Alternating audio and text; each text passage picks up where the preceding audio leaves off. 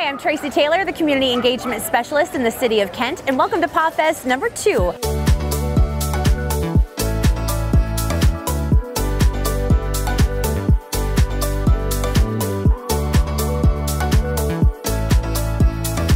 Before Paw Fest, we had Kent Kitty Hall, where we also partnered with Rask to bring adoptable kittens to Kent City Hall, open it up to the public and to our city employees for a wonderful adoption event.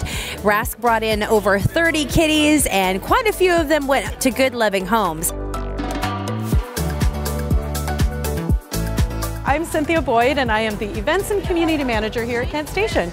So this is our second year of Paw Fest. It's a great event that we're doing in partnership between Kent Station, City of Kent, and Rask. We couldn't do this event without the partnership with Rask and Kent Station. We're super grateful for all of their participation and, of course, a lot of just helping out so other people here in our community can come and learn more about some of our animal rescues in South King County. Such an enjoyable family-related event.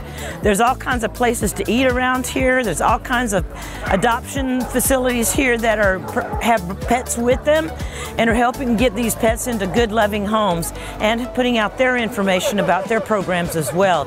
So it's a real collaborative effort, and everybody is so kind and generous with their time and helping the animals and helping people get into situations where they can adopt an animal. As well as we take in and foster and adopt out all kinds of cats, dogs, rabbits, birds, etc. Quite a variety.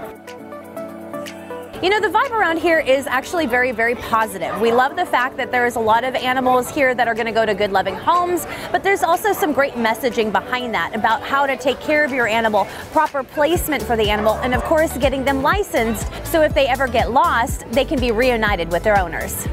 And a lot of people don't know cats and dogs are required to be licensed in the King County area. We're having a great time today with all the people who are here visiting. There's lovely kids and adults with their pets, and it's just an all-around good time for all the people attending. And we love hosting events like this because it drives extra traffic, brings extra customers to our businesses. So anything we can do to help our businesses and be part of the community, it's a win-win. You know, animal advocacy is something that I'm super passionate about, and this is why I'm super excited that the City of Kent partnered up with Kent Station and Rask to do this event. It's one of those things that really make you think about how just one little change kind of inspires others, and especially when it comes to our animals here. You know, they need homes, they need good care, and if we can provide that for them, we'll do that.